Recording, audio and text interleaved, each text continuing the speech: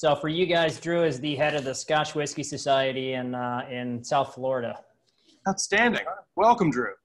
And then you've got Shay, which is probably the foremost expert in chocolate. So if you want to know about chocolate, Shay is the lady. She's is this the chocolate we talked about before, Ben?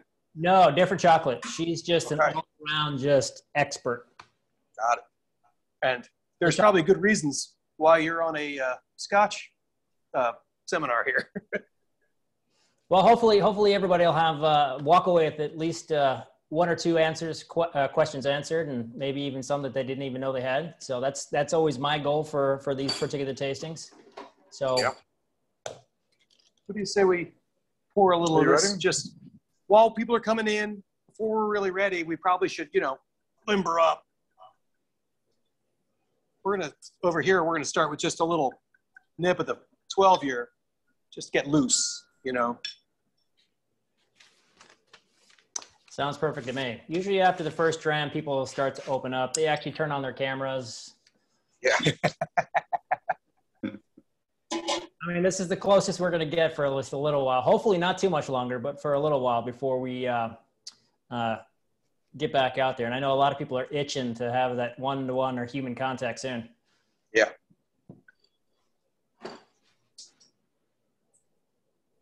So how is everything in North Carolina? Are you guys able to kind of get out and about? More and more. The weather's great, which is lovely in North Carolina. Starting, I think, June 1st, most of the restrictions will be lifted.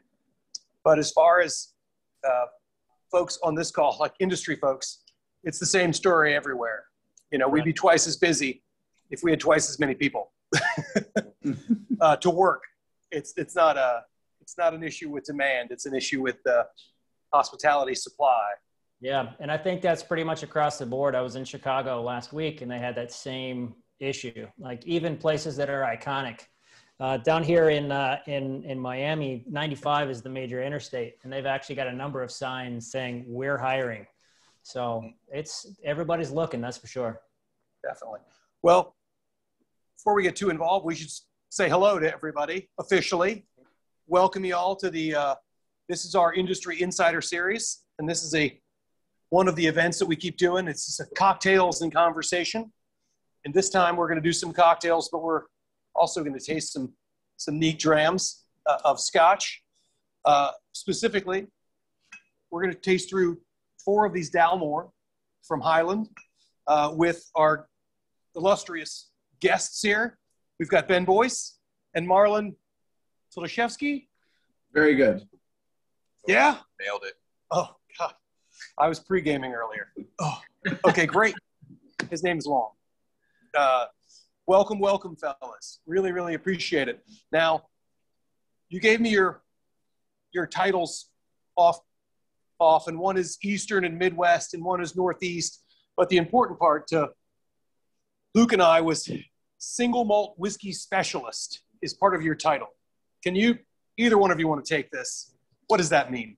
I guess I'll start it off with answering all the questions at once, and then Marlon, if you want to follow in as well. So Single Malt Whisky Specialist, it's a fancy title for I drink a lot, and I get a chance to actually get paid to drink a lot. So there's definitely some perks. I mean, I can see with Curtis and Patty back there, they've got a lovely bar. Even if it's virtual, it looks fantastic, and I can tell you I'd probably love sitting at the bar myself. But Single Malt Whisky Specialist is a fancy term for somebody who spends a lot of time really narrowing in on a very specific category within the whiskey world, which is, for us, Scotch. Primarily the brands that we carry, obviously, we've got Dalmore Jura, but we've also have a number of other brands across the world, Tom the Bullen, Fete Karen. We've also got a number of blends. We've got a Shackleton, which is a blended malt whiskey. We've got John Barr, which is a blended whiskey, Whyte Mackay, which is a blended whiskey. We've got a number of other bourbon-esque style whiskeys that we also have in Scotland as well. Branding is always an interesting thing, especially when you're talking about it's a blend. So how do you call it a bourbon style whiskey that's not a blend? So it's always interesting to see how the marketing works. But I cover the Eastern region. So this is going to be everything from basically Pennsylvania all the way down to Florida and all the way over to Tennessee. and the Midwest. So I cover everything from Minnesota, Illinois, Indiana, Missouri, and I basically get to go around and preach the gospel of Scotch whiskey. It's a tough job. It's one that I definitely feel like I've earned at this point. But Marlon covers the Northeast region, is the newest member to our team. Super excited. I wanted to have him on because this way you have the entire East Coast representing the Dalmore and Jura tonight. So Marlon, I'll turn it over to you. You got way more of a fascinating background than I do. So well put. I do essentially Ben's role in the Northeast. I spend about 95% of my time in Metro New York, which is the 5 boroughs, Long Island and Westchester. And yeah, it's a hybrid between marketing whiskey, so the really fun part of it, like being on with you guys. And then there's also a little bit of the nitty-gritty commercial side of selling whiskey and looking at spreadsheets. But all in all, the marketing side makes the nitty-gritty admin and commercial side well worth it for me. Yeah, that's true. I mean, what we do is a little bit more than an ambassador, but not as much as a complete business development manager, the people that are behind the scenes, commercial. Think of it as like a GM of a restaurant. We get to do the best of both worlds. Excellent. Excellent. So we've gone ahead and poured some of this Dalmore 12. I'm getting some notes for myself, but before I do, can we talk, when you're talking to folks, when you're describing the Dalmore 12 to somebody who maybe doesn't even have the bottle in front of them, what would you say? Like, what distinguishes Dalmore from other folks in the single malt category? I'd say with anything when it comes to whiskey, whiskey's meant to be shared. And of course, whenever you start a Scotch tasting, you have to start off with a toast. So if you don't already have a glass in front of you, let's start this properly. So you'll notice that I've got an interesting glass. It's called a Colpita. This is an actual nosing glass for sherry. You'll also see a couple Glencairns or rocks glasses. Either of these are going to be relatively good for whiskey, but we'll go into a little bit later on how to actually properly nose. So in wine, there is wisdom. In beer, there is strength. But in whiskey, there is the water of life. Slanjava. Cheers. So the 12-year-old. This is what we call Andrew's masterpiece. Now, Andrew Mackenzie was the second master distiller that worked at the Dalmore distillery. The second in line for the Mackenzies, which the Mackenzies and Dalmore have such a long, long history together that it's definitely quite rich. And we'll go into that in detail as we start tasting some of the other expressions. But the 12-year-olds, really to kind of break it down, is it's a Highland style whiskey. So Highland is tough to kind of define from a particular taste point because geographically it's such a wide range. But what you can get out of the Highland regions is multiple maturation, meaning it starts in one barrel and it goes directly to another one. I always say it's kind of like the Matrix. I know it's just bear with me on this one. So when you are in the Matrix and you need a quick download and you download a new language, for example, that's basically what whiskey does. When it goes from one cask, it has one language. It downloads a second language when going into that second cask or third cask or fourth cask. And that's where you're really getting a lot of the kind of the sophistication with Highland whiskeys. If you were to compare them to like a wine, these would be the Cabernet Sauvignon. These are big, they're bold, they're juicy. They got a lot of personality, a lot of depth. Highland whiskeys are traditionally devoid of peat, meaning they don't have that big campfire or smoke characteristic that is synonymous for Scotch whiskeys. I mean, I can tell you if I got $1 for every time somebody said, ooh, I don't like Scotch, I don't like smoke, I'd be very, very wealthy right now, which is good. Yeah, we all would. Yeah, 90% of Scotch whiskeys are heavily peated, and that's really about it. So there's a lot of variety that are not.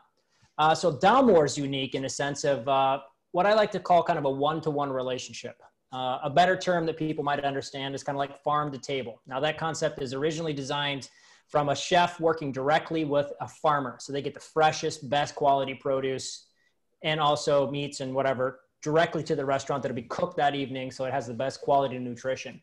Now for us, one-to-one relationship is very similar. We actually work closely with the different barrel houses that we also partner with. So for example, majority of our casks that we use for the initial maturation, the first fill bourbon casks, they're usually coming from Heaven Hill. Majority of them are coming from Heaven Hill. But for us, it isn't the beginning that makes the most important impact. It's the end that makes the biggest impact. And this is where we start to really showcase a unique relationship that we have outside of any other major distillery in Scotland. And this is the ability to go directly to bodegas and hand select the finished casks. To kind of give you some context, unfortunately, not many people drink sherry. But in Scotland, there's a lot of sherry finishes. So where do all those casks come from? Now, there's a huge part of the industry that is primarily about seasoning casks. And in fact, about 70% of sherry that it's actually produced is made just for the Scotch whiskey industry. So they'll take the Solvatera, which is the new wine, they'll put it into the cask, they'll let it rest for roughly about a year to 2 years. They'll dump that sherry out, they'll turn it into brandy, vinegar, or even or even throw it away. And then they'll use those casks as the sherry finish or the sherry cask from beginning to end. Now, we actually have relationships with the actual sherry producers in a sense where we go directly to their top tier. They're Solera, the best casks in the actual collection. And those are the casks that we're using for our final finish. Give you some reference, Gonzales Bias, who we work with directly, we actually get their, what they call Matusalem Oloroso sherry. Now, this is a VORS certified, meaning it's regulated by the government, 30-year-old sherry. So we're getting the casks that this rich, beautiful sherry is actually seasoning in these casks, which could be anywhere from 10 years old to 80-year-old casks. So a lot of flavor, just bursting with personality. And we get to hand select them. Richard Patterson, our master blender, goes down about twice a year to the Jerez de la Frontera, and he hand selects each cask. So quality over quantity has always been our DNA. And if you're looking at the combination between sherry and bourbon, especially with the distillate that is devoid of peat but has beautiful salinity, a lot of dark chocolate notes, a lot of citrus notes. So when we make this first cocktail, you'll see how this is actually the perfect whiskey for making this cocktail. And for anybody watching, we will be offering all 4 of these tomorrow as a break-even pour.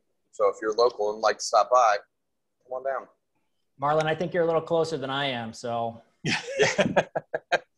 So when I was tasting, some of the things you mentioned about Dalmore that I thought was interesting. The lack of peat, which I know is pretty standard in Highland, but a lot of folks that like Scotch, even folks that like Scotch, maybe they associate all of their favorite Scotches are all Islay Scotches. So it's like, okay, it's not supposed to taste like that. It's like saying, you know, as a steak, this is a really good chicken. It's like, it's not the same thing. Something that I noticed about tasting it again, taste it again for the first time. No, as opposed to some of the other bigger marks in Highland, which tend to be like really bright, this one's got a lot of dark flavor, a lot of date, almost tobacco. It's chewy, like, which is really nice in a whiskey. Got a nice viscosity. What was that? Got a nice viscosity. Yeah, which I like in my whiskey. So I thought that was nice. And maybe as we go through the tasting, we can talk more about that salinity thing. A lot of times when I think about Scotch and salinity, I think about coastal whiskey that has that like campfire on the beach kind of thing, that iodine. But this, you really get a salinity that I tried the 18 as well, constant research. That salinity really comes out in that, like even more so than this. So the Dalmore Distillery is right on the edge of what they call the Cromoitie Firth. Now, this is the major sea inlet that they have for the northern region of Scotland that is the inlet to the North Sea. It's also probably one of the most famous areas for historians to go to as well, for a number of different reasons. But that's kind of where the farming or agriculture step had taken in Scotland, in that particular region. So Dalmore is actually named after the actual place itself. It means golden field or almost golden grain. So it's named after the actual area and the people that cultivated it, you know, 3,000 years ago when they started going from hunter-gatherer into cultivation and farming. With the actual salinity, the Dalmore Distillery is right on the edge of that Cromoitie Firth. And right behind it are the mighty Ben Nevis Mountains. So when you have temperature change, that wind will move in and out. And especially if you live on a coast, that lovely salinity will always be on the air because of all the mist that comes off of the actual tide itself. So that salt, that salinity, that briny characteristic really kind of coats the entire landscape of that region. So when we source grains from that area, it does have a lovely salinic, almost briny characteristic. You know, Scotch whiskeys, people ask me, what is a Scotch whiskey? And I always usually kind of say, as a whole, if I were to describe it one way, it's going to be mineral forward. And there's so much flavor in those particular minerals that are coming out of this particular whiskey. And if you let it sit in these really old, rich casks, you're going to get a lot of that, without stealing from the wine world too much, but that almost like that barn floor or like that wet wood kind of characteristic that really gives it a personality. Like you can walk into one of their rick houses and see some of the actual blending tanks that they used 100 years ago. And it's the most fascinating, just amazing experience when you see these beautiful houses. Yeah. So when are we going? You guys ready? Well, yeah, you've already kind of popped a hole in the myth that all Scotch has peat. So let's pop a hole in the myth that you shouldn't make cocktails out of single malt. You know, if you go to Scotland and you ask for a whiskey, they're going to give you Scotch. If you go to France and you ask for a whiskey, they're going to give you Scotch. Scotch. It's only in the United States that when you say, I'd like a whiskey, they actually offer you a bourbon or even a Tennessee style whiskey. So Marlon, you've traveled from all parts of the world. What is your experience? I spent a lot of time in the Far East, Hong Kong, Singapore, Japan. And in my experience, in that part of the world, they give you mostly Scotch, but the pours are just too small. Yes. But no, I mean, outside the United States, I agree with Ben. It's mostly Scotch, and it's consumed in a variety of ways. And I'm very much in agreement with you. I think a Scotch cocktail is wonderful. Yeah, well, if you think about like where cocktails initially kind of had their birth, you know, we had a lot of history in the United States initially before Prohibition, but there were a lot of great barmen that came out of Europe as well. So they didn't have bourbon. They didn't have American whiskey. If they had whiskey, it was Scotch. Generally, it was a blended Scotch, not too many single malt cocktails back in the day, but still something that is, you know, we got to give a lot of love and praise to the phylloxera aphid for bringing whiskey to the forefront of the world. Now, for you wine drinkers, I'm sorry, but whiskey drinkers, it was a God-sent moment for us. So you want to go ahead and try that cocktail? Let's do it. All right, so we're going to make a riff kind of off the old-fashioned. And I know that the old-fashioned is kind of, you know, of course you're making a whiskey old-fashioned, but I really love this whiskey for two reasons. One, because it really points out some of the significant flavors from Dalmore, which is dark chocolate and citrus. A lot of bitter and sweet, like, competition that's constantly going on. And then, of course, when you're looking at the old-fashioned, it is the #2 cocktail that's called in the world, right behind the margarita, which, of course, the margarita, of course, is huge. But it's a recognizable cocktail. It's an easy cocktail to make. And if you make a few minor adjustments to kind of tweak it to your own palate, it can be extremely sweet or it can be extremely savory. It can be any of those in between. So the simple cocktail recipe that I actually use is going to be a little bit of, it's going to be more of an 1838 circa original old-fashioned, which is going to be bitters forward. It's not going to be fruit forward. So you're not going to see any muddling in this particular whiskey. But you're going to actually take a combination of bitters that are a little untraditional. So instead of just Angostura, you're also going to be adding some orange bitters and some chocolate bitters in there as well to really bring up the acidity as well as also to translate well over to the sweetness of the agave that we're going to use. So if you've already got a cocktail in front of you or a vessel in front of you, you're going to have to bear with me. My bar is not the best right now, but obviously a mixing vessel is going to be an easy way to go. You want to start off with your least expensive ingredient first. So in my case, it's going to be the agave, and it's also going to be the bitters. So with the agave, I traditionally like to go small batch as much as I can, just because I love to support the smaller purveyors or producers. Organic is also quite a good way to go as well. So we're going to do about a ½ ounce pour. If you like your cocktails a little bit drier, then I'd go a little bit less, maybe a ¼ ounce instead. we'll actually add that into the actual vessel. So the bitters, if you have it, like for example, I've got Bittermans in front of me, which always makes good, easy access. You can find them pretty much anywhere. So we're going to do 1 chocolate, we're going to do 1 citrus, and we're going to do 1 aromatic. So Angostura bitters is the best aromatic that you can probably find pretty much anywhere. Once you actually have those ingredients in the actual glass, and you have to bear with me, I'm not nearly as skilled as I used to be behind the bar, so I'm doing my best. You obviously want to pour the actual whiskey as well. So in this case, a little Dalmore 12. Oop.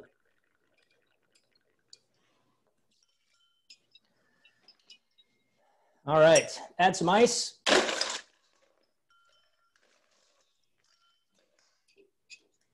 And of course, I'm gonna give it the actual stir. I usually go about, I don't know, about 10 seconds to about 15 seconds. What we're doing here is we're actually activating the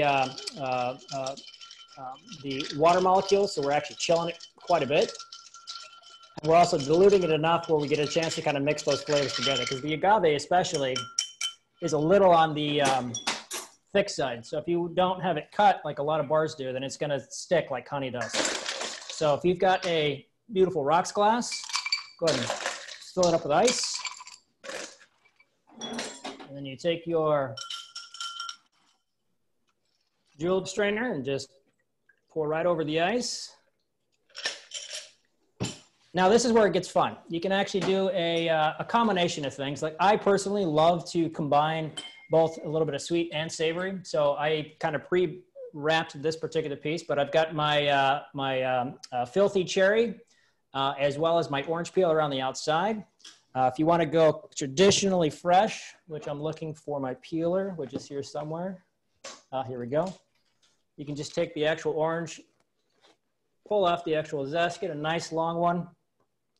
Take it right over the actual glass and just zest over the actual top. You can put it into the actual cocktail. If you want to get fun and funky, which you're at home, might as well, especially since you're not driving. If you have a kitchen grade torch, you can also caramelize the outside of the actual orange. So you're almost going to get more of a, like a citrus, almost like, that's the best way to describe it.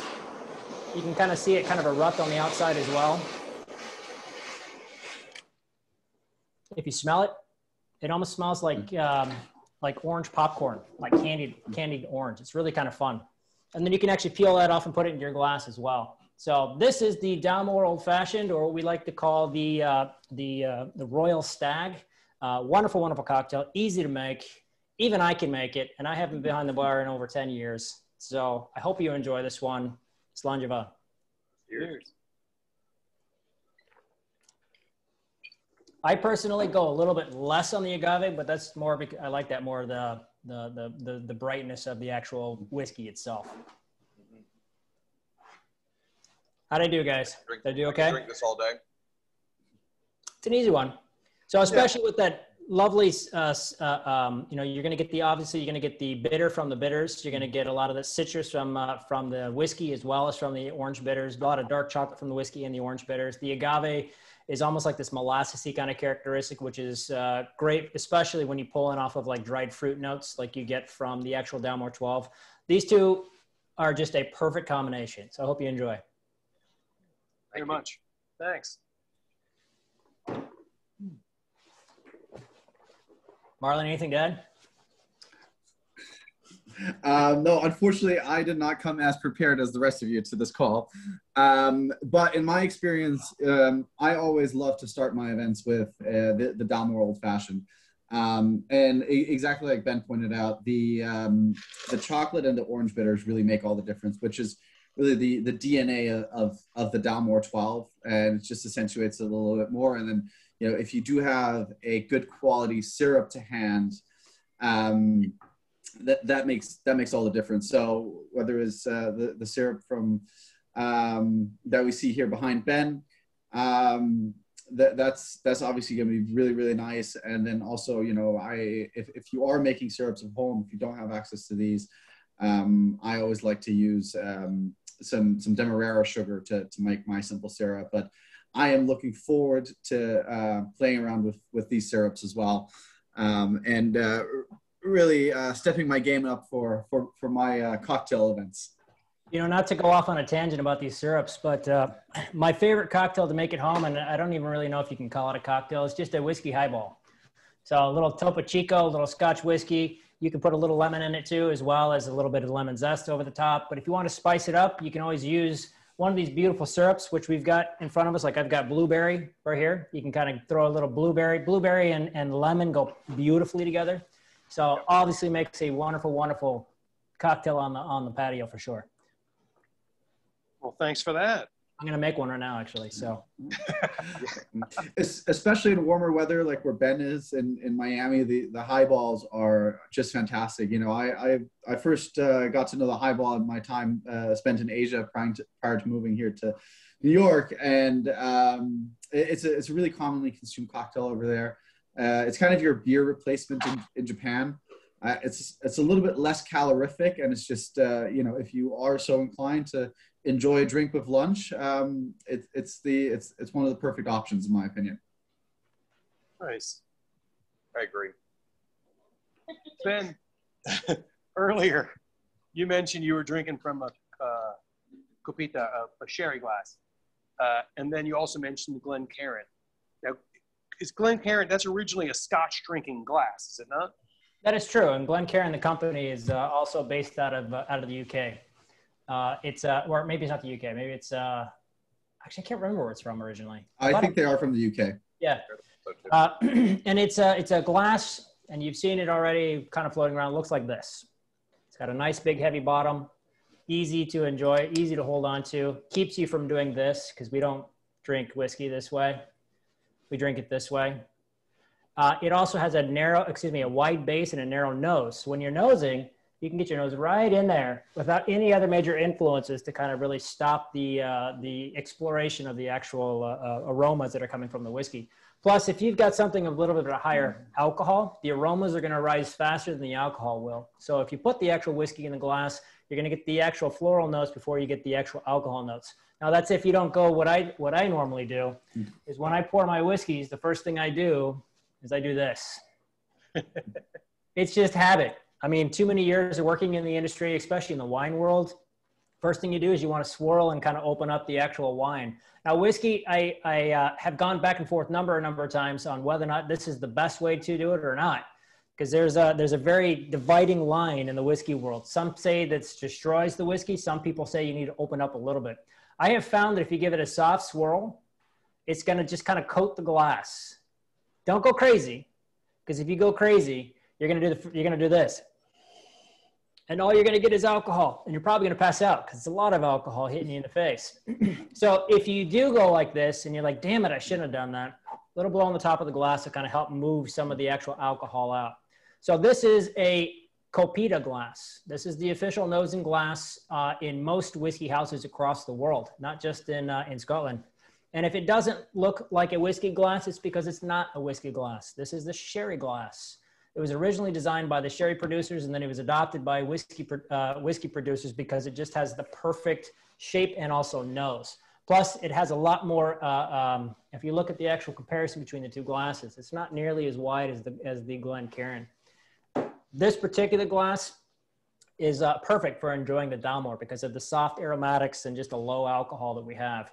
So if you haven't had a proper nosing, and I don't know if you guys want to go into this already, sure, and I can walk you through it. So you'll notice that we've got multiple different kind of glasses tonight. We've got rocks glasses. We've got Copitas, like you've seen Marlon and myself actually using, and then we also have the traditional Glencairn. Now, there's always going to be one that's going to be better for the other, but a lot of it also comes down to the actual user. And ultimately, there's only two ways to enjoy Scotch whiskey. That's your left hand and your right hand. So how you drink it is up to you. You want to try it in a beautiful Copita glass. If you want to try it on the rocks, if you want to put it into a cocktail, as long as you enjoy it, that's really the biggest part. But if you really want to get into it and you really wanted to break it down, the right glassware is always important to have, especially if you, like, for example, if you like wine, you're not going to put a Bordeaux in a Burgundy glass because it's just not the right glass. It's the same thing with whiskey. We want to put it into a Copita or a Glencairn, not a rocks glass. So this way we can actually, you know, really control the flavors and how they rise.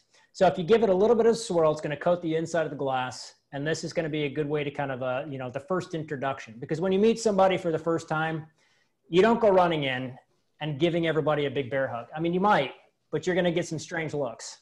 You want to go in and you want to do it softly. You want to do it with respect. So whiskey's no different. So just like a wine tasting, after you give it a little bit of a swirl, you want to nose it. But remember, this is 40% alcohol, not 14% alcohol. So if you go in aggressively, you're just going to fry out your tasting vessel, which is going to be your nose. This is the important part of actually enjoying a whiskey for the first time. So now that we've learned what we're not supposed to do, let's learn what we're supposed to do. So when we take the actual glass and you put it up to your nose, and you'll notice that I put my nose right in there.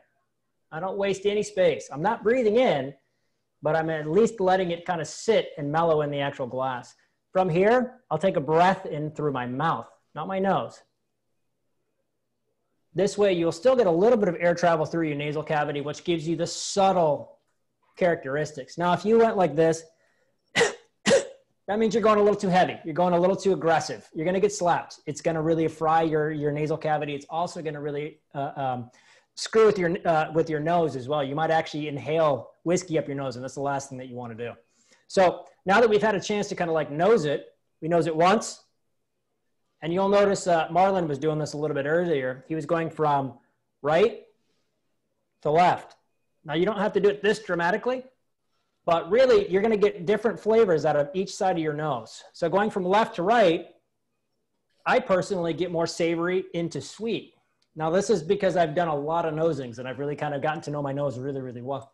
But with enjoying a whiskey for the first time, doing it softly, especially if you're going to do like a high-proof bourbon, or a high-proof barrel select that you get from Scotland, a lot of alcohol is going to be really aggressive. So going in, breathing in through your mouth is going to give you a subtle approach. Now, after you nose a number of whiskeys, you'll know kind of how to actually go about it. And you don't necessarily have to do the gaping mouth every single time you walk into a bar. Because if you do that every time you walk into a bar, people are going to be like, what is wrong with that guy? So take your time, subtlety, it's a really big part of it. But then, of course, the tasting is always important. So the first tasting is about to wake up your palate. It's really kind of introduce yourself for the first time. The second tasting is where you become friends. So in Scotland, you heard me say this a little bit earlier, we say Slán Java. It's Gaelic for good health and prosperity. It's like cheers or prost or kung pai. It's any of those particular expressions about giving good fortune to the people that you're with and in the room as well as yourself. So a good indication of how long we actually want to hold it on the palate is already on the bottle. This says 12 years old. So we want to do 12 seconds. So just like enjoying wine, let it sit on the top of your palate, let it go underneath the palate, goes from cheek to cheek, over the top again, but you want to do it for 12 seconds. So you guys ready for this? I'll admit I went to the 15 because I already drank all the 12. I've got the 12. You have a tendency to talk a little too much. So let's raise this glass. We'll do 12 seconds on the palate, and then I'll walk you through the finished part of the actual tasting. So on 3, 1, 2, 3, Slán Java. Slán Java.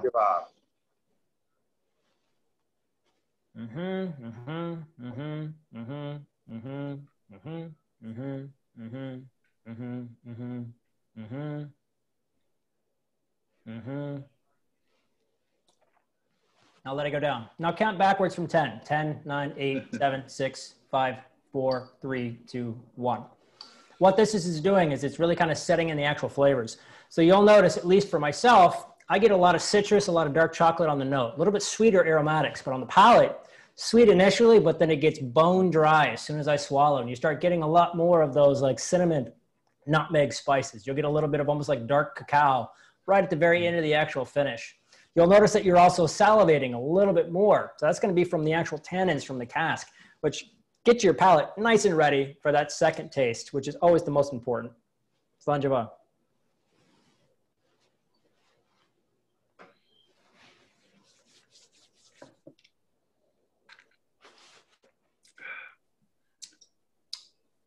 How was that for the first time?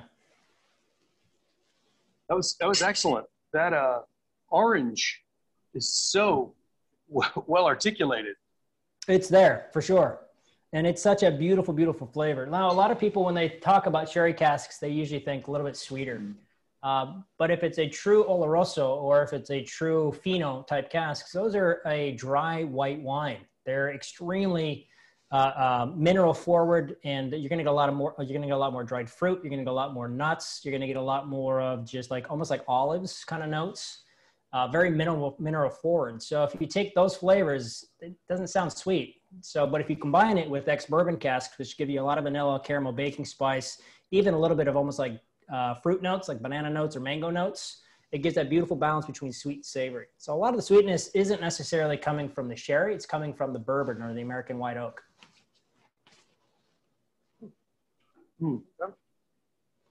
Yeah, and we've recently had some bourbon folks on this, and I guess for American whiskey, specifically with bourbon, they're talking around 75% of what they're saying the flavor profile is the barrel.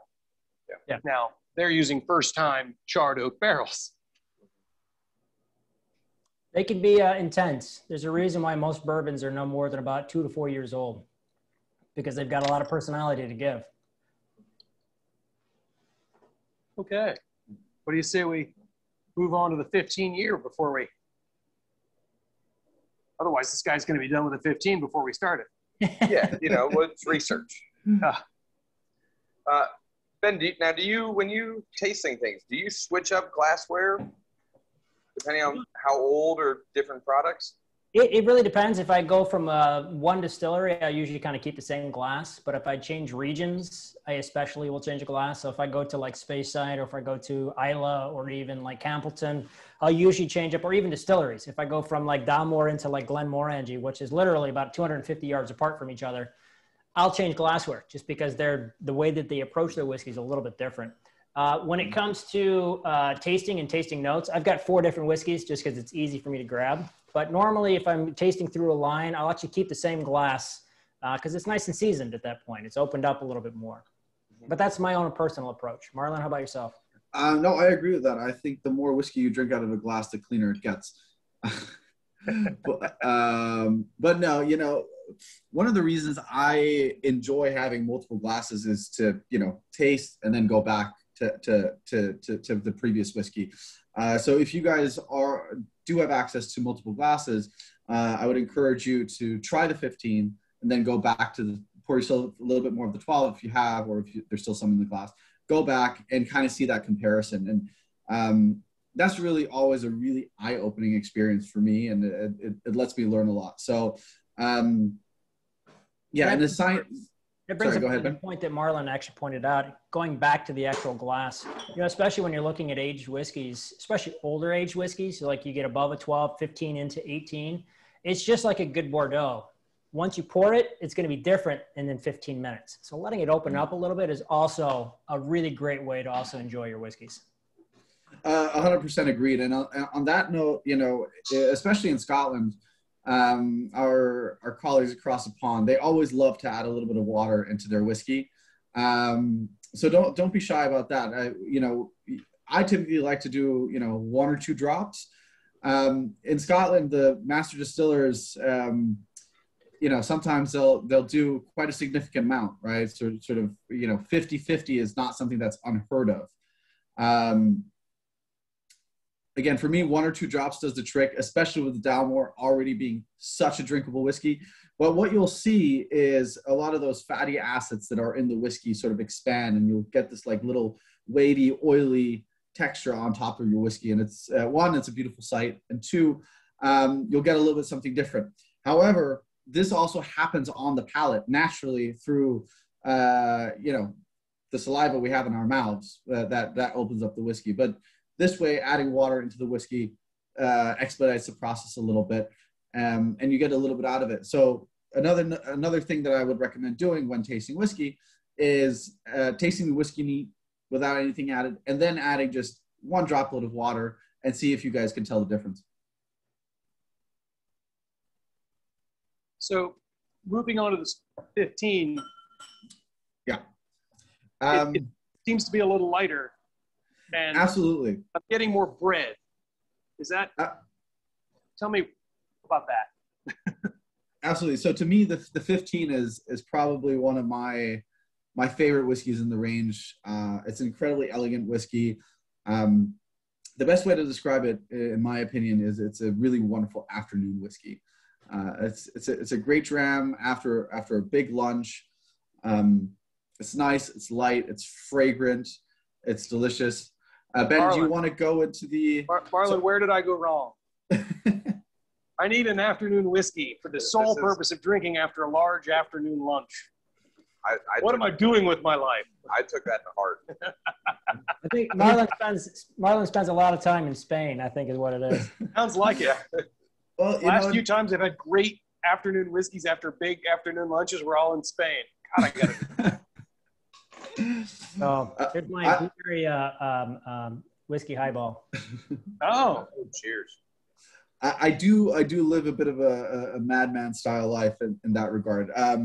But no, however, I think, it's a wonderful whiskey to enjoy in the afternoon. And yeah, Ben, do you want to go into the maturation story, or should I? So the 15 is what we consider, even though, one thing I forgot to mention about the 12-year-old is when it was actually produced originally. So it was originally released in 1880, which doesn't seem that long ago. But some fun, interesting facts about single malts. Single malts were traditionally used for blending purposes. So they were sold to your Shivas, your Johnny Walker, your Famous Grouse. Is that backbone to the actual whiskeys themselves? Because corn is going to give you sweets. Same thing with wheat. And then you get rye, which is going to give you spice, but barley is going to give you body. It's going to really give you that heft, that lingering full taste. So single malts are considered, kind of the apex within the actual category when it comes to whiskeys, but it only makes up about 10% of total production in Scotland. So back in the day, it was less than like 0.1%.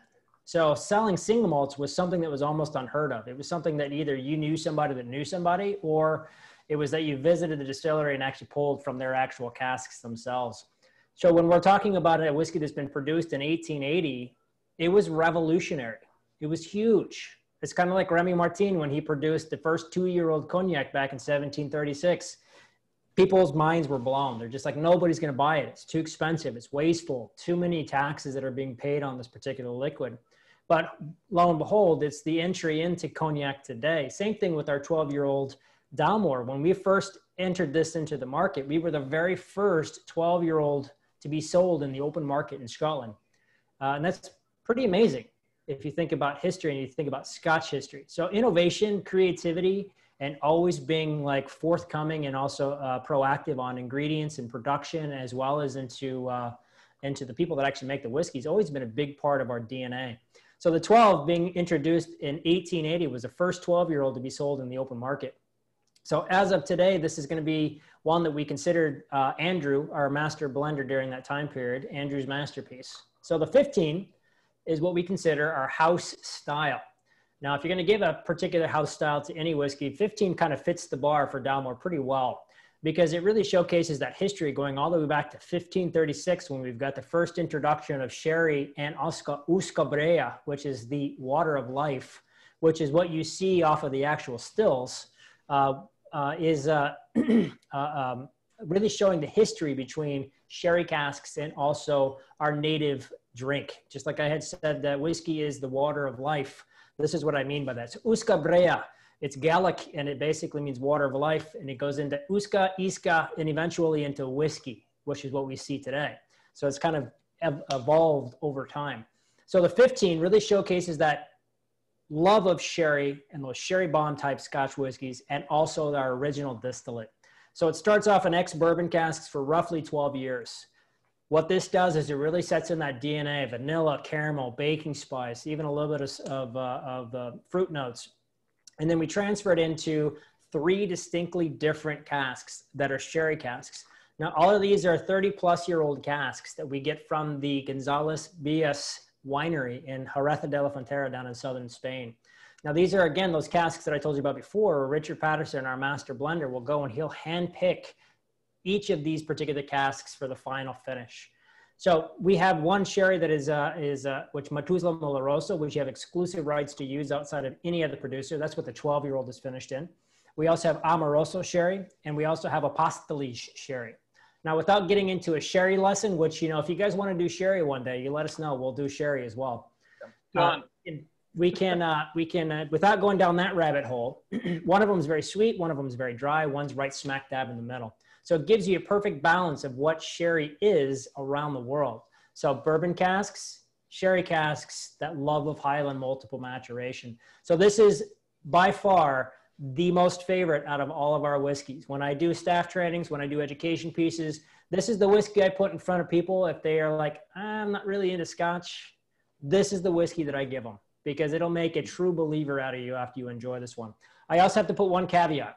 This one does have a bit of a soft spot for me, especially because when I first started with the company about 5 years ago, I knew the 12 really well and I knew the 18 pretty well, but I didn't know 15. So I started sipping, typing, sipping, typing. And before I knew it, I was halfway down the bottle. So this is a very easy drinker. As Marlon said, this is your afternoon post-lunch drink, but I guarantee you're going to have at least 2 or 3 drams when you have this particular whiskey. Luke, you're not allowed to take this. I thought about pouring more. Yeah, I really enjoyed it. So specifically tasting notes on this, I'm getting that golden raisin from the sherry. Where am I getting the yeast? Where am I getting that bread note? So the way I really describe this one is almost like, I'm going to use American terms on this one. It's almost like Christmas. So around Christmas, you have, you know, especially if you're up north, you're going to get a little bit cooler weather. You're going to get a little bit more of that crispness on the air. If you live in a place that has pine trees, you'll get that pine, almost like spice in the background. This whiskey reminds me of that baked bread and orange marmalade dressing over the top of the actual toast. And then you eat it and then you enjoy it. Another really good way to kind of, to really showcase the flavors on this one. Do you remember when you were a kid and you'd go through the candy store and you'd find those chocolate oranges? And you'd pull a tinfoil off and you'd smack them in your hand and they'd fall apart in all the pieces. That citrus and dark chocolate, a little bit of spice on the background. That's where this particular whiskey really sits for me. So I really enjoy this one, especially if I'm raising a toast in a holiday, especially if you're in a cooler climate. This whiskey is just sit back, relax, dinner time as well as at lunchtime, maybe breakfast for Marlon. I mean, you never know. But a lot of spice, a lot of almost like fresh ginger notes. You're going to get a more of the actual like distillate taste themselves. You're going to get more of the grain. That's where you're getting the bread notes from. So a little bit of that bright apple, as well as almost like biscuity kind of characteristic. And then of course the Oloroso is going to give you, and the Apostles and also the Amoroso sherry are going to give you more of that dried fruit notes. And you're going to get a lot more almost like walnut notes on this particular one. This one does have, it's light on the palate, but it's meaty on the nose. Yeah. So we're getting a lot of Christmas notes from the guy from South Florida. Yeah. Just making sure we're following along here. Yeah, they always live in South Florida. What was that? Yeah, I get a lot of for any Italians in the crowd. I hope I'm not going to butcher the name here. Panettone cake, that baked panettone cake bread. Anyone's familiar with that? I just recently picked up a loaf from my friend's bakery, and that's that to me. It's, you know, that a lot of that raisin candy sweetness. In Scotland, they call it pound cake. In the United States, we call it fruit cake. Now, US's version, fruit cake, we don't want to get. It's like, it's that hard as a rock. You gift it to somebody you don't like. Pound cake in Scotland is actually really, really good. So if you get pound cake in Scotland, please do it. Enjoy it with a dram of Dalmore 15, and your life will change. Outstanding. Now, when you're hand picking the sherry cask, what exactly are you looking for? So that's a secret that Richard hasn't really divulged too much in, but a lot of it comes down to certain flavor characteristics. So when he goes to Gonzales Bias, he actually will set up and will walk through the bodega and through the warehouses with the master winemaker. His name is Antonio Flores. So like Richard, he's a third generation master. And there really is a degree of mastery that these two are at, that only they can really have that identifying kind of conversation. Gonzales Bias has been around a very, very long time. And Antonio Flores, his family has been a big part of that history. He was literally born into the business. Like, his mother had him in one of the barrel houses in Spain. Right. So he had no choice. He was born Even into if it wasn't, I'm glad they say he was. Yeah. So, and Richard, very similar story as well. When he started in the whiskey, he's got a twin brother. And they used to run around the warehouse that his father was at, because his father was a master blender and a broker, and his grandfather was a master blender and a broker as well. And the reason why, and you'll notice that I say broker quite a bit, in Scotland, barrels are still traded openly, freely across multiple different distilleries, which is one of the last kind of barter systems that I know of on an industrial level, which is kind of cool. So Richard's father would take him to the warehouses, him and his brother, when they were like, 6 and 7 years old. And they thought it was good fun to go running around in the warehouses and just being kids. And for him, he really picked up the love of the warehouses and the beautiful aromatics of the raw spirit that just lingers in the air if you walk through an actual warehouse. Yeah, I bet a kid running around a rick house is probably drunk by the time he leaves. So Richard always says he started his whiskey making career at the ripe old age of 8 years old. But when he selects casks, he's looking for personality, because you can make 10 casks out of the same kind of wood, the exact same time, same toast, the same toast, the same fire, and each one of those barrels are going to have a different personality over time. So looking for specific characteristics that only Richard seems to know is an important part. So he literally will go through with with Antonio Flores, and they will discuss the flavors that come out of it, because both of these guys have been in the industry 50 plus years. So they know their warehouses pretty well. Yeah. So they'll get to go in and look at the personalities and how these whiskeys are developing over time, or how these sherries are developing over time, and some of the flavors that come out of it. In fact, when we start getting into some of our higher expressions, like for example, our Dalmore 25, there's 3 select barrels that Richard had pulled exclusively from Gonzales Bias, that he had to really kind of pull them away from Antonio Flores. He didn't want to part with them. And they're actually sweet Palomino Fino casks that are 30 plus years old. You don't see sweet Palomino Fino. It just doesn't exist. So, I mean, it's finding that unique, almost like diamond in the rough, that Richard is always looking for. But he goes twice a year and he selects all the casks for the next year to kind of be brought over. They go through and they hand select each one from the different types of flavors that come off of the actual sherry, or if he goes to W&J Graham's, the port, if he goes to Chateau Latour, the Bordeaux, if he goes to Chateau Marbouzy, the Bordeaux as well. It's pretty unique and kind of a fun job that he has. I think my job's cool until I see what he does. Then I'm like, wow. That's what it sounds like. Well, speaking of cool things, so let's say you've sold somebody on the 12 years, Andrew's masterpiece. Hint, that's probably a trivia question. And then they're really excited about the house style, the 15. How do you tell them, I know you like this 15, but you should spend, I don't know how many more dollars on the 18. What's the pitch? That's a great question. And I'm going to say the best way that I can think of.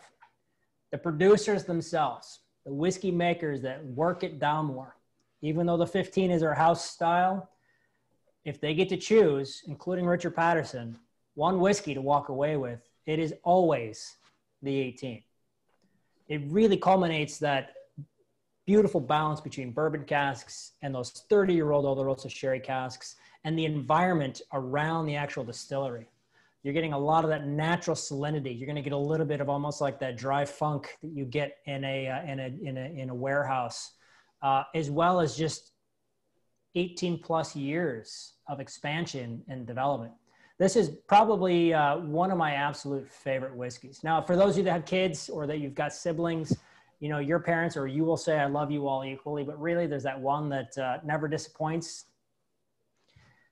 Well, I get the question all the time, what's your favorite Dalmore or what's your favorite Jura? And I'll give you the politically correct answer. It depends on where you're at, what environment that you're in. If you want to try it neat, you want to try it on the rocks, if you want to put it in a cocktail, if you're out with friends, if you're out with new people, and those are relevant answers. But really, the 18 is my favorite child. It never disappoints. It is always on point. It is absolutely the most beautifully balanced whiskey within our portfolio. It's the go-to for the distillery makers as well as for Richard Patterson when he talks about his whiskeys, even though he's got some of the most unique whiskeys in the world. In fact, last I checked, he's actually made over 2,200 different styles of Scotch, different expressions of Scotch whiskey, which is pretty impressive. He still says one of his proudest is definitely the 18. So, 2 questions in 46 parts. No. The first, the 12, it's big, it's round, it's muscular, it's chewy. We talked about the like dark, dry fruit dates and such. And then the 15 really exhibits a lot more of that toast, the bread, not even toast, just like bread on the nose. This one, it seems like you've replaced the bread with butterscotch. What is the aging? Is it barrel selection? Like, how are you achieving that? It's a combination of barrel selection as well as time. You know, in Scotland, especially, if it says 12, if it says 15, if it says 18, that's an indication of the youngest liquid that's actually in that bottle. It can't be younger legally. It can be older, but it can't be younger. So when we start getting into the higher expressions of Dalmore, not just Dalmore, but any of the Scotch whiskeys, there's usually older juice that's in there as well. So for the 18, for example, we usually do about 14 years in ex-bourbon casks, really setting in that vanilla, that caramel baking spice. And if you've had an older bourbon, like one that's going to be anywhere between 4 and 6 years old, you're going to get a lot more of that natural tannic characteristic that really hits the back of the palate. You're going to get a lot more butterscotch. Instead of caramel, you're getting more of that, almost like that roasted characteristic. So more time in bourbon is going to pull some of those sweeter aromatics out that are much more, they're a lot richer than if you had it in there for a short period of time. Because with a barrel and liquid, if you have whiskey in a barrel for about a year, only about 5% of that liquid is actually going into the actual cask itself and then coming back out. It's not much. You're not really getting that full expression. The longer you let it sit in the actual cask, the more that the actual liquid is really penetrating that cask and getting those beautiful flavors and pulling them forward. So if you do 14 versus 9, like you're doing with the 12 to the 18, you're going to see a huge difference in the overall initial backbone of the actual whiskey. And then when you transfer them into those Oloroso casks, instead of 2 to 3 years like we do with the 12, upwards of 6 years for the 18, you're really going to pull those 2 beautiful flavors together to just really kind of bring home that house style of vanilla and dark chocolate, excuse me, orange and also dark chocolate. I hope that answered it for you. I could drink one. So Marlon had brought this up a little bit earlier about try it neat, add a few drops of water, then you can go crazy after that. The 18, I think, is the perfect way to really add just a touch of water. Try it neat, and then add 1 or 2 drops in the actual glass. That's really all it takes. And in my case, I've got a little bit of water on the side right here. We're just going to drop in a few drops, and it's literally 2 drops. It's all you need, even for a full 2-ounce pour. It's going to take those natural flavors from the actual cask and bring them right to the surface. Think of it as like when it rains for the first time in a long time. You're going to smell everything. You're going to smell the grass, the trees, the flowers. You're going to smell the pavement. You're going to smell it all. Now, whiskey is the exact same way. So adding water to whiskey is very similar in the sense of like adding a decanter in with red wine. It's going to give it a different perspective or a different personality. But from a molecular standpoint, we're actually taking these esters or those phenol notes and bringing them to the surface. It's almost like we're just speeding up the process. So you're going to get a lot more aromatic notes if adding a drop or 2 of water. In contrary, when you add ice, it takes those natural flavors and it just sucks them back down.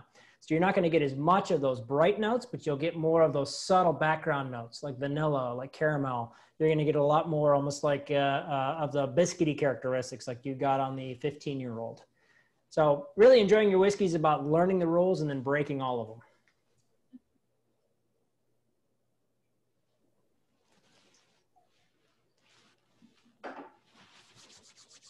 Maybe a little bit more. You know? So the next time, I appreciate the advice, but I think I'll stick with it neat next time. I think I liked it better. No, I actually do, when I do master classes in person, I'll actually do a whole seminar on water or not. And I actually, out of our core line, which is 7 different whiskeys, there's 3 of them that I think adding water ruins. I won't tell you which ones. because that's my personal opinion. Now, it's fun because I'll actually set up a 12 and a 15, and then I'll add water to, like, after everybody tries it, everybody adds a drop of water to each of them and tries it again. And I say, which one's better? And it's almost like this fight just erupts. People get really passionate about it. They're just like, absolutely not, no water. And they're like, no, water helps, water helps. And sometimes I have to like jump in between, and I'm like, all right, guys, it's really about what you enjoy more than anything else. But water is going to help change its perspective. Just like a decanter doesn't always help a red wine. It definitely gives it a different expression, but it's there to kind of like let you really make your own opinion. So try it neat, add a few drops of water, then you can go crazy. If you don't like it with a little bit of water, next time, don't add water. Yeah. Oh, no, I definitely still like it, just not as much. And that's actually a really fantastic analogy that Ben pointed out. Water is most synonymous to a decanter, right? You wouldn't put a bottle of Burgundy Pinot Noir into the decanter, most likely. However, if you have a Bordeaux or a California Cab, a decanter is going to be super beneficial. You know, if you've got an 18-year-old and you just so happen to have some dark chocolate laying around, handy. Just saying, if you got it handy, I definitely recommend trying the two next to each other. It's life-changing. I always say a good date night starts off with champagne and strawberries, but always ends with a Highland whiskey and dark chocolate. Okay, even for breakfast. I love it. Or lunch, dinner. Or lunch. Whatever. Lunch. Yeah. Don't discriminate. However it works. So 18 is a number that famously is important in the Japanese market. Is when y'all first came onto the Japanese market, did you, like many distilleries, lead with your 18 year? You know, I think that's an interesting question. And I actually had to answer, I asked a few people around about this one. There was no real reason why 12 or 15 or 18 is selected in making whiskey. In fact, there's other whiskeys that do like a 17 or even a 15, or even a 14, for example. It's just when it's best produced for when it's ready. But originally when we produced or put out our 18-year-old, we have to look at marketing. This is where marketing really kind of comes in. For years, for a good 30 years, we've been telling everybody that 12 is good, 15 is great, 18 is better. It's just it's the easy numbers of kind of adding on top of each of the expressions over time. And now we're taking a step back. And now that we've actually gotten a chance to work with some master blenders like Greg Glass, for example, who does all of our whiskeys at Jura, who's taken a new approach. He's taking almost like Dr. Bill Lumpson, where he's taking on the science, the food science behind understanding how maturation and different types of casks work to find that perfect flavor. But when it comes to like, if we strategically marketed 18 in the Japanese area in 2001 when we introduced this whiskey, we only had 5,000 bottles that we introduced around the world during that time period. So really it was about more so just seeing what people thought, you know, do people enjoy it? Do they not? Because even if you look at, you know, today we see 18, 21, 25, 30, 35, 40, we see all these beautiful whiskeys. But a lot of people don't realize that it wasn't until right around the late 90s, early 2000s that we saw anything past the 12. Like we just didn't really see it. Not very often. It was there, but from especially in the United States, we didn't really see much more of those higher expressions. And finding that next level, that like, if you like this one, you got to try this one kind of approach is really just skyrocketed what you see today. And now it's going into the specifics of the wood, not just the cask, but the wood itself. Like who is the cooper? Where did they source from? What is the process that they actually did to actually create the cask? What type of seasoning did they do outside in nature, or if they did it internally in an actual warehouse? And you're going to see more and more and more of those, not just these are from Gonzalez Villas Winery, but you'll see these are from Gonzalez Winery, and also from you know, from another different type of or cooperage. I actually had the joy of going to Spain a couple years ago, and we got to go to Tavesa, which is an actual cooperage maker. So, and they are famous for having some of the most kind of like go-to specifics when making casks for sherry production to be eventually turned into Scotch whiskey. And I'm happy to say that because of the the relationships that Richard has cultivated over years, we're starting to see a new series. Hasn't really made the United States yet, but we're starting to see a new series of whiskeys that are coming out around the world that are specific to the actual cooperage, which is pretty fascinating. It's almost like you're getting more and more and more into that dive down the rabbit hole. Now, are they using one certain type of wood, or are they switching it up? What's their plan on that? It really depends on the expression, but you know, predominantly, I think last I checked, in Scotch whiskey, they're using 16 different types of white French oak, which is pretty amazing. In fact, Jura, which is one of our whiskeys as well, has one they call 7 wood, which is finished in 6 distinctly different French new oak casks, including Bauge, Trancé, Allier, Limousin, Bauge. Each of these are going to be a different kind of subtle flavor characteristic, but it's something that's never been used in Scotch before. So there's a lot of really exciting things that are coming down the pipeline. I tell this to people all the time. There's a bit of a revolution that's happening in Scotch whiskey right now. And the younger generation of whiskey makers are really grabbing it and running with it, which is really exciting. So by that, like, are you using, like, each stave could be a different type of wood, or you're using different barrels and then blending them later? You know, that's a good point. And they are doing a combination of both. And it's really about, you know, excuse my language because I know you're recording this, but it's really about fucking up. It's about experimenting and trying something new. So, I mean, there's nobody out there that can tell you what the whiskey is going to taste like in 2 years from a certain type of cask or toast or roast or any of those things. It's only with experience and like a great guesstimation that you're going to be able to find consistency. This is why in American whiskeys and in Scotch whiskeys, we do batching, because each individual barrel has its own kind of personality that it is produced. And when we're looking at different types of casks, you know, we've actually got a whiskey it was originally a Taiwanese exclusive, and we're just now toying with the idea of putting it out into the market. It's called our Sherry Cask Select. This is our 12-year-old that we put out around. We've just introduced it in the United States, but unfortunately, it's such small production that it's gone to only a couple or handful of different retailers.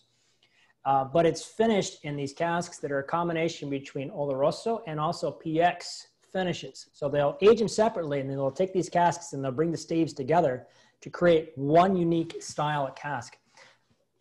As I know of, nobody else has done that before. But it's about really just seeing what happens more than anything else. Thank you. Well, speaking about all these different finishes, and I think we probably should try that Portwood finish. So for those of you that have had a chance to try these at home, we did not taste in the sequence of price. And I really love to point that out because it's really about the personalities. You know, you want to start soft and kind of work your way up from there. And our Portwood, I never want to say there's a bang for your buck, but really this is your bang for your buck whiskey. Like it is just. You have no favorites, no favorite children, and there's no bang for your buck, except for there is. Yeah, exactly. Don't quote me on that one. I mean, I'm being recorded, so I guess I have no choice. But we're starting to see a kind of a change, like I was talking about with the different style of staves and the different types of casks and the different species of French white oak and even American white oak that we're using in making whiskeys and that we're experimenting with. We're also working with other different types of producers. Now, if you think it's hard to find true sherry casks in Spain, try to go to Portugal, which is about 1/10 of the size of the country, and the growing region, the Douro Valley, is much, much, much smaller than even Jerez de la Frontera in Spain. And the port casks, which are starting to see more and more port finishes. But the question you need to ask is what type of port and who is the producer? Again, this is where Richard Patterson really shows that one-to-one relationship, because as far as that I'm aware of, we're the only producers in Scotland that use specific casks, W&J Grams, which is arguably one of the best and biggest producers of port in the world, as well as tawny port casks, not ruby port casks. So that I know of, there's only 2 whiskeys that are coming out of Scotland that are part of a mainline extension that use tawny port casks, and that's going to be the Dalmore Portwood and the Balvenie 21-year-old. That I know of, that's it. So there's a distillery across the street, apparently, that did a Portwood, and that was pretty influential in the market. Is that correct? Mm-hmm. the Quinta Ruban. That's going to be from Glenmore, Angie. And the Quinta Ruban is going to be out of ruby ports. That's why it's called Ruban. So when you're looking at those style of casks, it's pretty easy to get a ruby cask, but it's really difficult to get tawny, because when you're making fortified wines, the older the cask, the more coveted it is.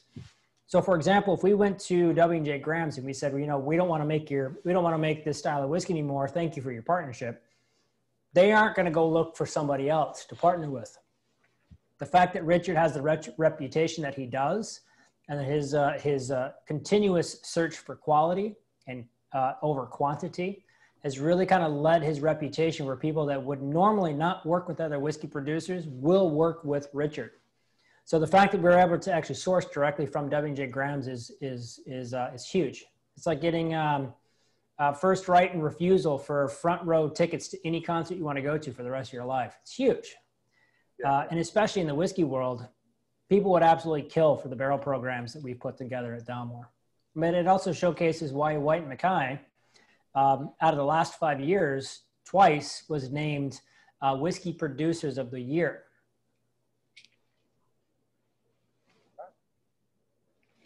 So if you were leading somebody through a tasting on this particular Scotch, how would you differentiate, like clearly the port, and it's tawny specifically, so you're getting less of that red berry wine flavor. What are the advantages to using the tawny? I understand it's older, but some folks might consider that a disadvantage, like you're not getting those red berry notes.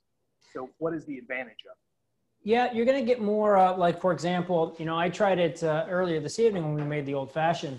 You know, the cherries that I used are going to be the filthy black cherries, you know, maraschinos specifically. Like when you open this up and you smell it, you're going to get sweet and you're going to get sour at the same time. And that's a lot of those same, like sour cherries, and also that slight molassesy characteristic that you get from marinating for so long in these simples that they use. Same thing with like maraschino, for example, maraschino cherries that you also get from Luxardo, for example. A lot of sweet and just bitter on the back end. Those sweet and sour cherries are just beautiful combination. So you're going to get a lot more of those deeper, richer, just like if you were trying the 12 versus the 18, you know, it's going to have a lot more of that body to it itself. You're going to get a lot more plum notes. You're going to get a lot more fig notes on a tawny versus a ruby. Ruby, you're going to get a lot more almost like sugar or demerara type flavors. You're going to get also some of the bright fruits instead of, you're going to get more of that blueberry, that blackberry note. And it also doesn't have a huge finish. You know, with tawny, it's a big, rich, full finish. It just coats the palate. And we're using casks that are from the Solera system, which are anywhere between 70 and 100 years old. They've had a lot of port sitting in them for a very, very, very long time. So it comes down to the richness of the overall whiskey. You know, one of the biggest criticisms that we've gotten from Dalmore is that we don't have a high proof whiskey. Now, Portwood is 93 proof. It's a big whiskey, but most of our whiskeys are between 80 proof and 86 to 88 proof. Because we have such beautifully rich casks, we don't necessarily need to have that big alcohol because it would just be overwhelming. It'd be a lot of flavor all at once. So with the Portwood, I always say this is kind of like the bourbon catalyst.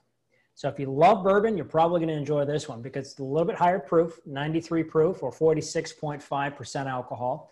It's also going to start off in bourbon casks. So you're still going to have that vanilla, that caramel, the baking spice, but it's going to have that beautiful, almost like maraschino cherry, fig notes. You know, you can almost get to like that fig Newton kind of like characteristic on the back of the palate as well.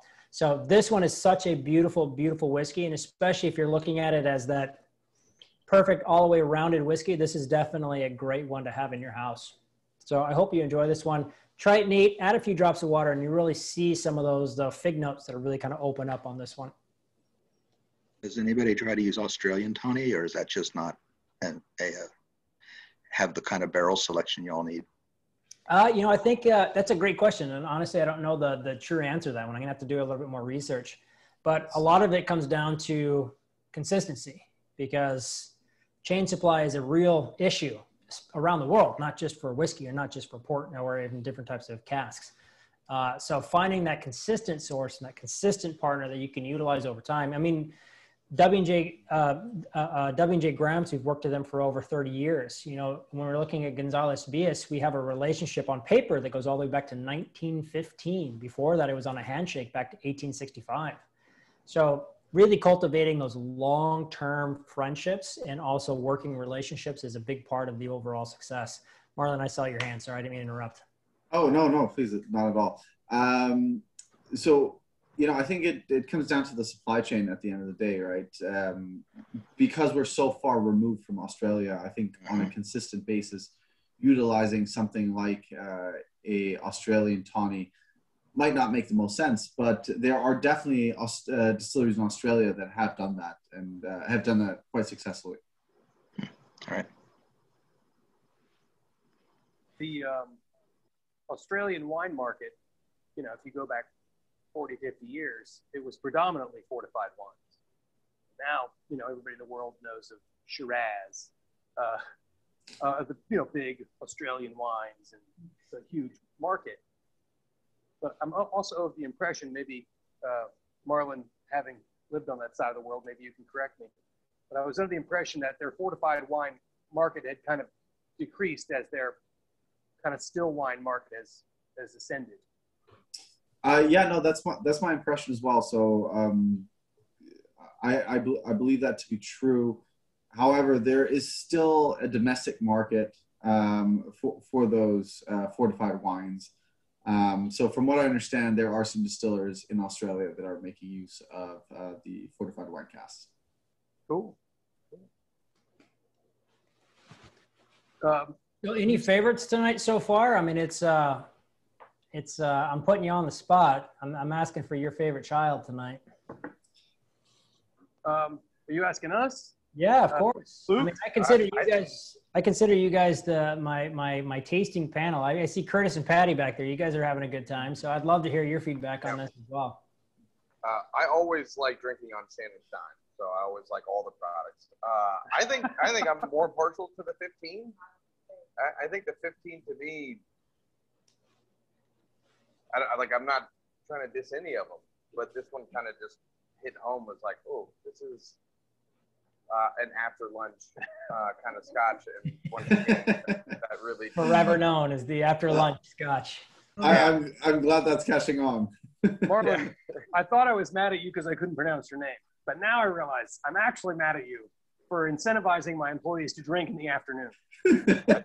lunches. I don't think that's possible. Lunches. I think, Marlon, you're going to start a new hashtag. It's going to be after lunch whiskey. Yeah, you get all the credit for it. Oh man. Yeah, Okay. all we have is the 12. Unfortunately, I'll have a better tasting tomorrow when I get to stop by. Well, hopefully next time that we get a chance to do this, I'll be in person with you guys in North Carolina, so we can actually do a proper tasting and spend some time really diving into the specifics, because it's fun doing these avenues because we get to have special guests like Marlon come on. Oh, please! What are you talking about? I'll come to the tasting in North Carolina. Well, hell yeah. Yeah. You can get us both for the price of one. There we go. That's my sales pitch. You said you had a relationship with Porthouse for 30 years. How long have you all been making a portwood finish? So we've had a number of different port finishes that we've done over time. In fact, when we start getting into our rare whiskeys, this is where we start seeing some of those really exclusive individual casks. For example, we've got a collection called Constellation, which is 21 unique whiskeys that are all barrels, that are all natural color, natural strength, and they all range from anywhere from a 1991 all the way down to a 1964. So they've got all different types of cask finishes and personalities, and we see quite a few of the port finishes in those particular whiskeys. Even in our 35, our 40, and our 45, we start seeing some of those Colheureta or specific vintage port casks that we've been using to age some of our really high-end expressions. So the biggest issue has always been able to get a consistent flow of casks. And it's only within the last, I think, 4 years that we've had a mainline extension using those tawny port casks. So the portwood is the newest out of all of our whiskeys.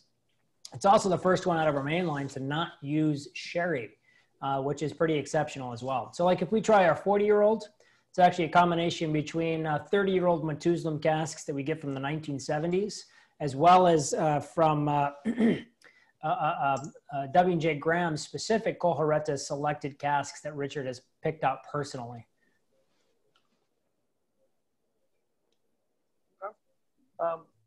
In cognac, you mentioned Remy a minute ago. You know, they famously have these eau de vies and these actual finished brandies that are forever old, but they often take the juice out of the barrel for a number of reasons, either flavor, but also barrel isn't going to be sound into its 6th decade. Yeah. And they'll store them in glass. When you're talking about these whiskey expressions that are 30, 40, 45 years old, are you all doing that as well? Are you removing it from wood contact at all? No? No, we're going to leave it in wood contact. It usually kind of changes from cask to cask to cask. We've got casks just like in cognac, especially if you're looking at like Louis XIII, for example. It stops getting its flavor after about 40 years. And then the rest of that time is about resting and really grilling that maturity. So they put them in what we call insuet casks. So these are just basically resting casks. These are casks that are designed specifically not to really give any personality, color, or flavor, but more so to let the actual whiskeys or cognacs just really settle in and breathe and just really find that level of ensemblage, I guess you would say, of flavors to kind of really give you that balance that we're looking for down the road. Because at a certain point, we don't want more flavor because it's just going to be too much in your face, especially if it's going to be natural proof right off of the actual cask. Okay. Well, I think we have time for tasted a lot. Maybe we should have another drink then. Yeah, that's a good idea. That seems reasonable. Everyone's home. Yeah, we're gonna make a jibe ho, which is it's always been available at Alley, but we're gonna go through 3/4 ounce of Drambuie, 3/4 ounce of pineapple demerara syrup, 3/4 ounce lime juice, and 1.5 ounces of Dalmore 12-year. So, for those who like drinking Scotch and Scotch cocktails, that ratio of Scotch to Drambuie should look really, really familiar. You know, it's just the ultimate old man drink. You know, it's a rusty nail. And then pineapple. Who would have thought pineapple and Scotch? Oh yeah, that's right, all of us. So, and demerara, as you mentioned. So we got the best of both worlds. We stuck pineapple and demerara in the same syrup. That's the ultimate Scotch loving syrup. I used to, when I worked in the service industry still, I always volunteer to grill the pineapples for one of our Scotch cocktails that we did. Because it just makes such a beautiful, it's almost like it's like this creme brulee of flavors. You're just like toasting that sugar right on top. It's just so much fun. Yes, we had some extra pineapple. We're not open currently on 2 days a week. So on a Sunday night, we had some extra pineapple garnish and I used the torch on it. Question, do you guys have Jura at the bar? We do not currently have Jura at the bar. So that's an opportunity right there, because I think pineapple and Jura is the absolute perfect combination. Grilled pineapple or just regular pineapple? I like the cans. I mean, I come from the bar background, like Ben mentioned. I worked behind the bar for many years, and the cans do the trick. Obviously, if you're working a very fancy bar like you guys do, maybe like fresh pineapple juice would be is also a good addition. But yeah, the Jura and pineapple is just an absolute winning combination to me. It's like that on the beach pulled pork sandwich Caribbean kind of vibe, and it works really well. I think you had us at pulled pork sandwich.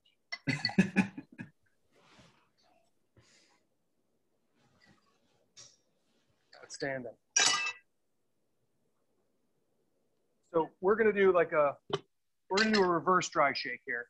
So we like to shake the drinks. We like to shake the drink first, then add the egg white, shake again, and then pour, which I understand is the reverse of what we used to do when we were making egg white drinks a decade ago. Yeah. So it's I mean, because when I used to bartend, I used to always do a dry shake just to kind of get that froth. So why is it that you do it the opposite now? Well, a few reasons. One, actually, when you put the egg in a cold fluid, it froths faster. But honestly, I told everybody, you know, the first gazillion years I was doing this, that the egg white's not for flavor, it's for texture. It's like a meringue. And then I realized I've never whisked meringue warm. I always do that cold, so why wouldn't I? So after a couple of days of really, really, really unpleasant muscle memory breaking, and I was able to figure this out, we've never looked back. It's just a better way to do it. So if George is still on here, I don't see George anymore, but George, we're gonna have to go when I'm coming to town for sure. Sorry, Jeff.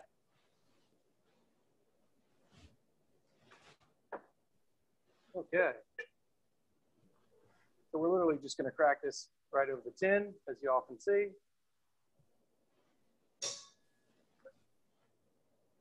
Oh yes, we break it into the tin without the liquid in it. Just in case, you know, for the same reason when Ben was making that drink, he said, start with the smallest ingredients first, you know, add the booze last. Mm-hmm. It's the most Safety expensive. first. Let's not mess up our booze.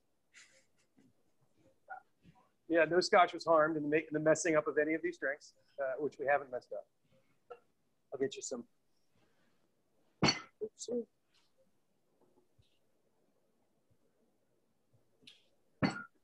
There you go. Really, the only reason to do these drinks is to watch Luke do this. There you go. Patented crab shake. First goes from the pistons to the crab. It's, you know, effortless transition. There you go to like, I'm still mad about that parking ticket. There you go. It's all about theme shakes here. Outstanding.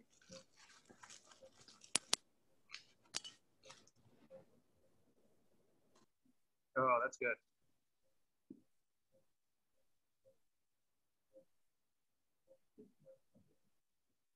Oh, that was mine. I mean, they're all the same, but that middle one's mine.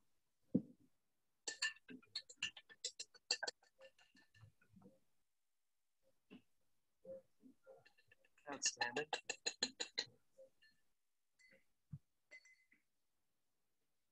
And then, of course, segueing on that Christmas spice conversation we had, we'll go ahead and finish these drinks with just a little Angostura on top.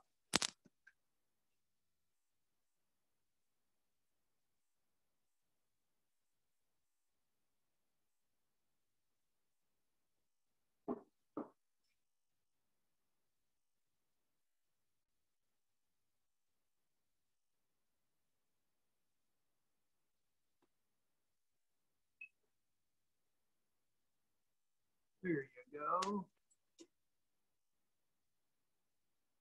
Where do all the display drinks go? Cheers to Jive Ho. Cheers, you guys. Appreciate it. I appreciate that you're taking care of your camera woman as well. Oh, yeah. Oh, I thought that cocktail was for me. Claire's actually the behind the scenes everything. It's not just as you know from the run of show notes and all of the exchanges regarding, she does all the heavy lifting. The real boss. As it is. I found out really quickly working in operations, there's the guy who runs the business or the woman who runs the business, but there's the real boss that actually runs the overall people that work there. I found that out. I used to work at the Four Seasons in Chicago, and I took over as the room service director. So when I first was into management, I was in my early 20s, and I had my director of F&B, and I also had the hotel director as well. But I found out really quickly that the lady who ran everything ran the PBX station or the order taker. If she believed in what I was doing, everything ran smoothly. If she didn't, everything was chaos. It was amazing. It was a hard lesson to learn, but it was an amazing lesson. There's the people that pull the strings, and there's the people that actually have the title. So I'm gonna say that she definitely pulls the strings. Well, we would agree with you. Hey, Ben, if I could ask one more question on aging. You know, when we think about like Kentucky bourbon, you think about those wild temperature fluctuations. So like there's a lot of breathing, a lot of in and out, but you also lose a lot on that end. Now in Scotland, I think of a lot less of a temperature flux. How much are you losing per year? And is there ever like when you open, say, a 30, 40-year-old barrel that there's just nothing? You know, I would say it comes down to a combination of taxation and reality. Mm-hmm. So in the United States, we lose anywhere between 4 and 6% of the liquid each year. So based on that particular ratio in taxes, you actually pay your taxes accordingly. In Scotland, it's about 2 to 3% that we're losing legally each year. So some of the better producers will actually get it down to about 2%. So they're paying less taxes to lose less liquid, which is actually kind of always the overall scope that we're looking at. But then also atmosphere makes a big difference. I mean, if you're looking at like, you know, whiskeys that you see from around the world, depending on where they're at, if they're in, you know, if they're in Thailand, if they're in Korea, if they're in Scotland, if they're in the United States, if they're in Tasmania, you know, how much of that angel share happens each year is going to be different based on climate. So in Scotland, it's wet. In fact, peat became famous in Scotland because really it's a cold atmosphere and they don't really have many trees. So they burned what they could. And that just so happened to be plant matter. So where that peat comes from will also affect the overall flavor of the whiskey as well as the household. I always say it's kind of like walking into a cigar bar. You can walk in for 2 seconds and walk out and you smell like a cigar bar. That's what peat does to the actual whiskey. So depending on where the peat comes from around Scotland is really going to give you those flavor components that go along with the whiskey. So even when looking at like Angel's Share, for example, most of our barrels are right on the ground. And if you see pictures of rickhouses in Scotland, you'll notice if you look at the ground, it's dirt. So they have 2x4s that they roll the barrels out, and they usually do no more than about 3 barrels high. And they do that because they want to get a lot of the natural elements from the earth itself. They want to let the whiskey breathe. In comparison to the United States, where you'll see them go up anywhere between 10 and 15 barrels high, you know, 3 or 4 story warehouses. And it's important for us to really get the natural elements of the atmosphere that it's around, or the terroir specific, because it really gives the personality characteristics of the actual whiskey. Just think of like lowland versus highland. You know, the ground or the vegetation is very different, and so are the whiskeys. Lowland whiskeys traditionally are much softer in comparison to highland whiskeys, which are a little bit more personality and a little bit bigger personality. Even though both of them at some point may do multiple maturation, the flavors are very different. So when you have something that's sitting for, you know, 10, 12, 14 years at a lower temperature, you're not going to see as much that liquids moving around as you would say like Kentucky, where the temperature goes from freezing to like 120 degrees. You know, some of those warehouses can get upwards of 180 degrees at the very top of the warehouses. So that's why when you see batching from bourbons, they'll say this is like the Pappies of the world, are the bottom floor, because the liquid isn't turning nearly as much as the ones on the very top floor.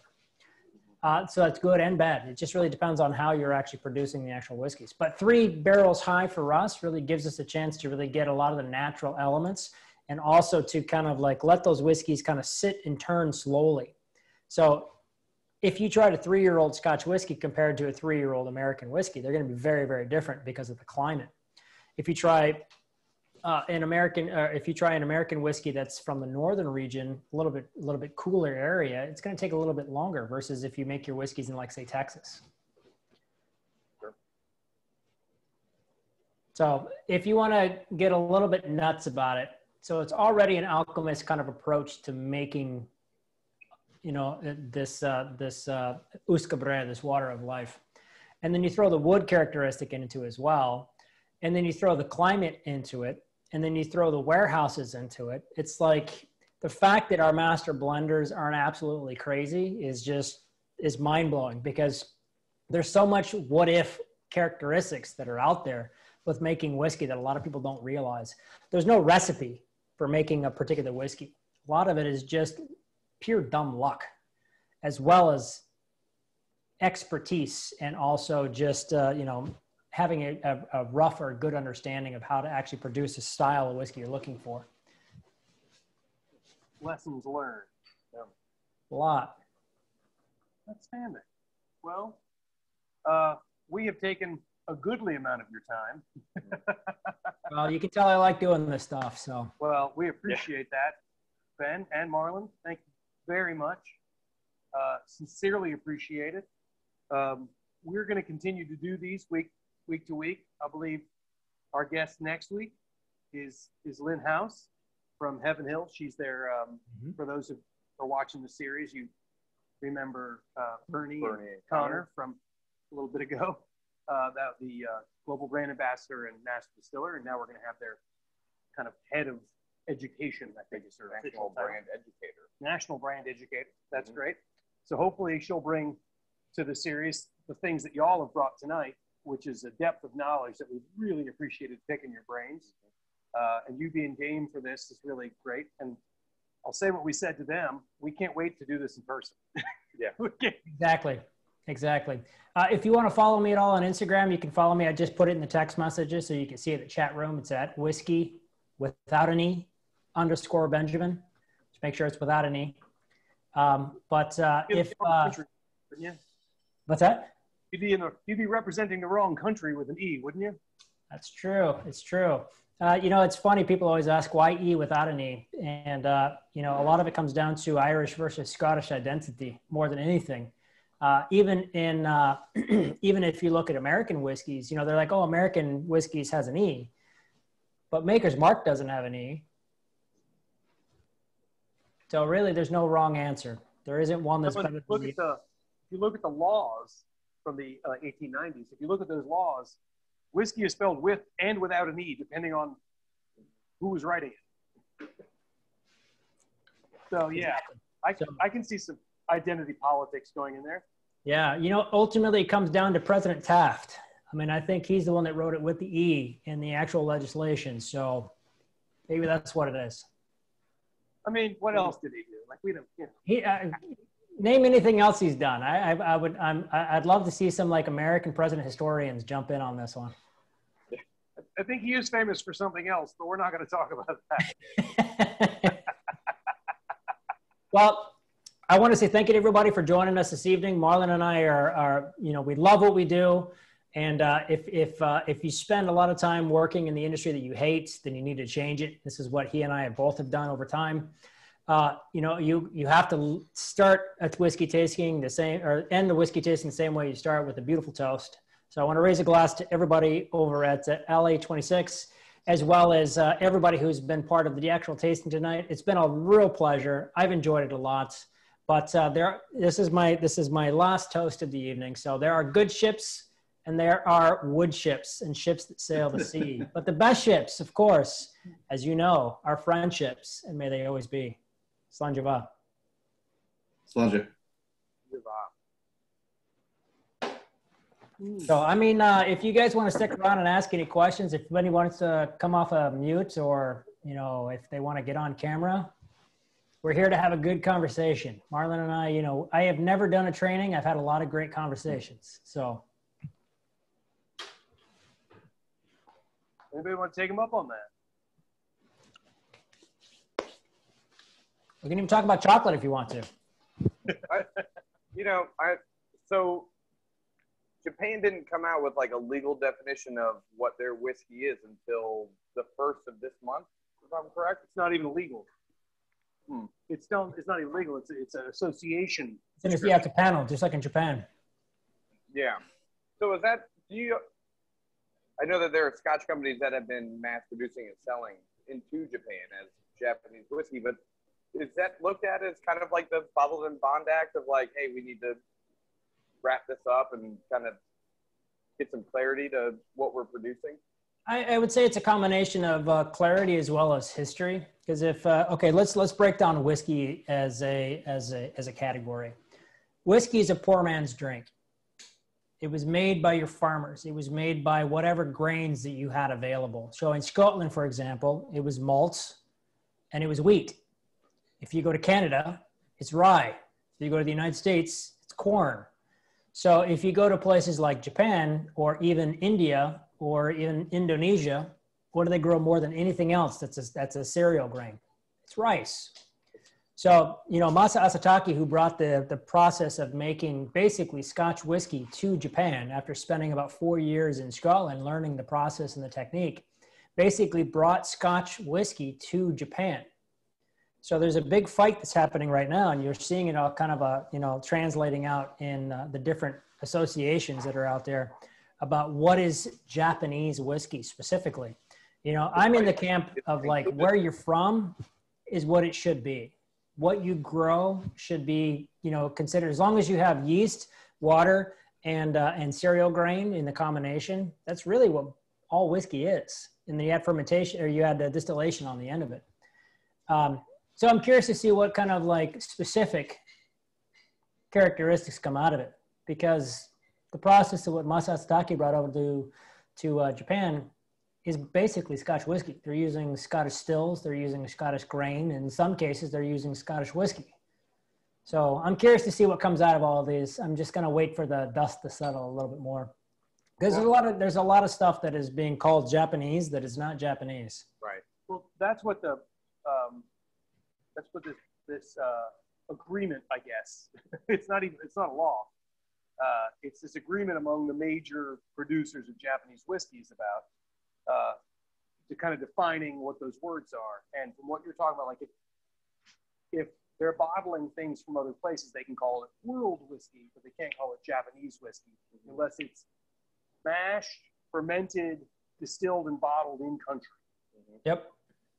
But that's, once again, if you're not a member of that association, you're not legally bound to that. So if you're Exactly. not Suntory or Nika or one of the 30 other distilleries that are part of that association, there's no legal. But I thought rice got left out of that. Exactly. Rice. It did. So I'm personally in the camp of like, if you're going to take a technique, especially if you're looking at sochu or even aramore, which is, it's a distillate that is fermented that comes off of the actual grains and then distilled.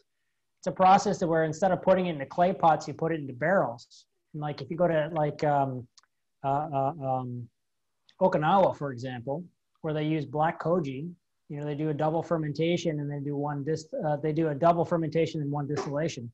It still falls within the guidelines of what it is to make whiskey, which is water, yeast, and cereal grain. Right. But because it's a technique that's over 600 years, I still don't think it's right to kind of exclude it from tradition, especially since Japanese is all about tradition. Yeah.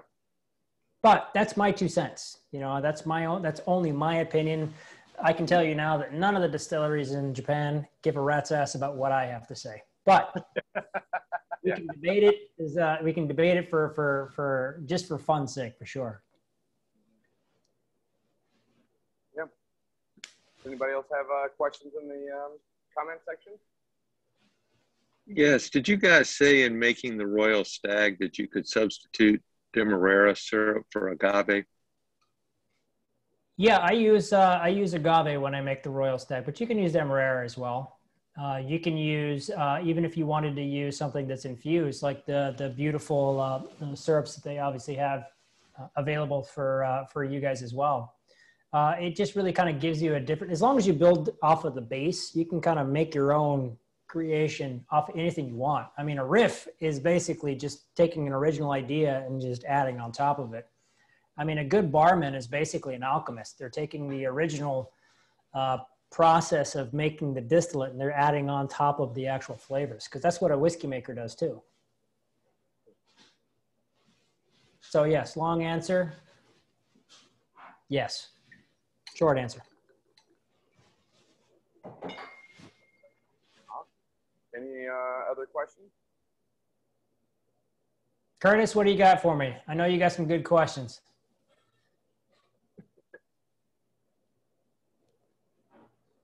I'm out of questions. I don't know. Okay.